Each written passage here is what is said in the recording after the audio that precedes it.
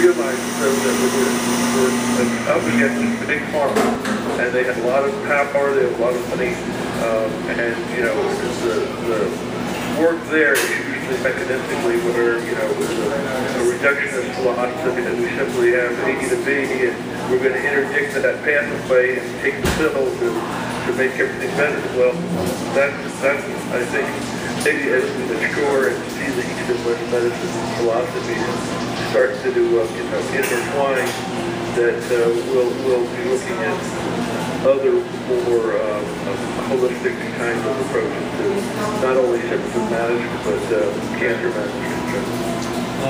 That's really excellent, and actually we have another caller who's going to be on with us in a little while later, who's going to talk specifically about research and the parameters and how research studies from the East, research studies here in the West lead to understanding the parameters and the differences between those two approaches. You mentioned that reductionistic approach that's been so effective in the last, say, 5-6 decades, specifically because of pharmaceutical intervention, pain and stress. That's obviously been the big strength.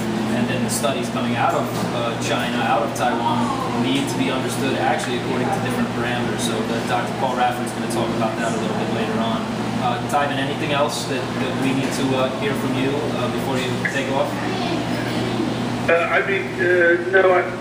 there's lots of little sidebars, but I think developing a nice forum here to get some interesting people together. Hope we can do this again, and without technical problems, and see where things move, and without this kind of effort to get people to something thinking, and just thinking out of the box, none of this will get done. So I applaud your efforts, and I wish you success, and I'm glad to participate in the whole way I can.